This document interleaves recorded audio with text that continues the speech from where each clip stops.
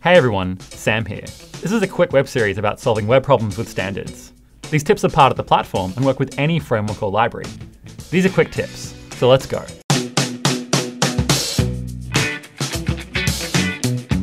Even in the age of 4G and fiber to the whatever, it's important to keep your site small. You've got content, scripts, and the largest cost, media like images, GIFs, and videos. And it's worth learning how to minimize the bandwidth requirements of those. For images, you'll want to get tiny. JPEGs can be made smaller, although they'll go down in quality.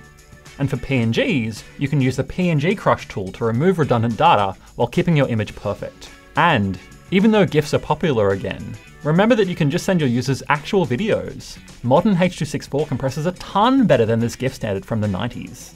Next up is how you use these images on your pages.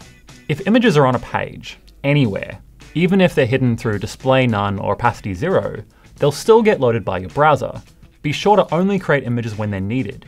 And if that's, say, as a user scrolls down a page, use a passive event listener to check whether the image you want to load has actually come into frame.